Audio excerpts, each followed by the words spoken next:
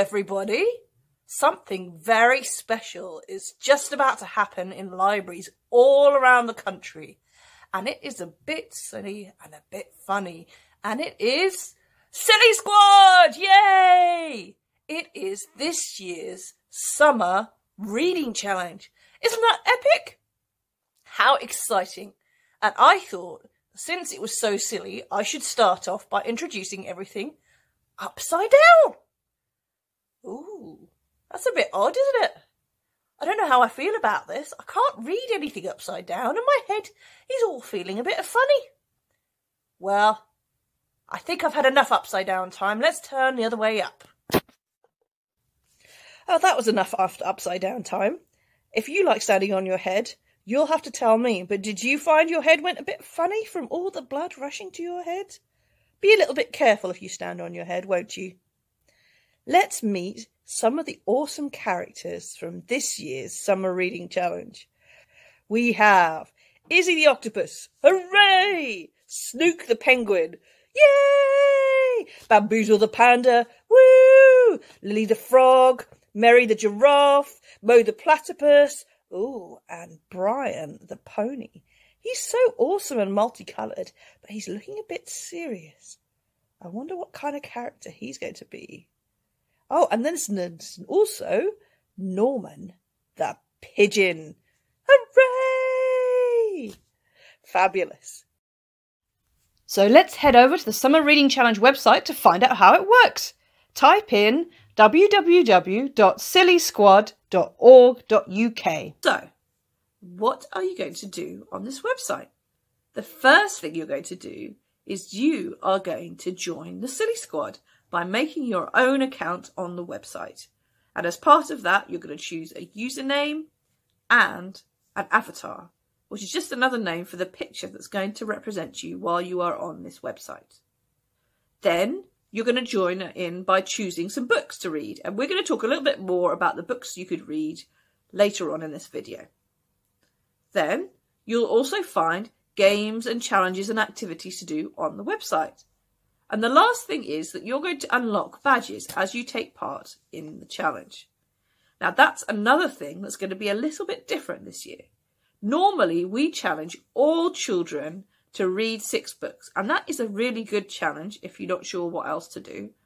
But sometimes that's a bit of a difficult challenge for you. Maybe you are trying to read the 4th Harry Potter book, and that's quite hard for you. And it might take you the whole summer just to read one book. On the other hand, maybe you're really a speedy reader and you would like to challenge yourself to read more than 6 books. On the website, you can make your own challenges up and you can work out how many books you want to read across the summer between 1 and, I don't know, maybe 100. I think that might be a little bit too hard, but you get to choose. It's up to you. So the first thing the website is going to ask you to do is to put in a date of birth. Now that date of birth should be for the child who is participating parents. It should not be the date of birth of the parent or carer or guardian. Okay? The next thing it's going to ask you for is a parent or guardian or carer's email.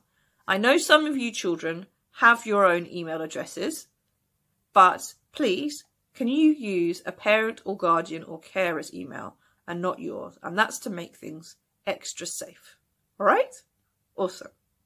Then you're going to need to choose a username, which we talked about just a moment ago. For this username, I would suggest you choose something fun and silly, a bit like the characters that we've just met. If you want to choose to use your own name, I would strongly suggest that you just use your own first name and then something else. All right? And when you choose your password, which is the next bit, Make sure it's something that people can't guess too easily. And make sure that it's something that you will remember. Okay? Awesome.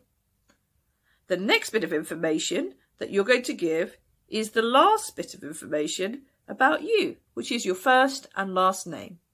Nobody is going to see that information except inside that website, the organisers and administrators. No one else using the website will see your name. Okay? Awesome. So then you submit it.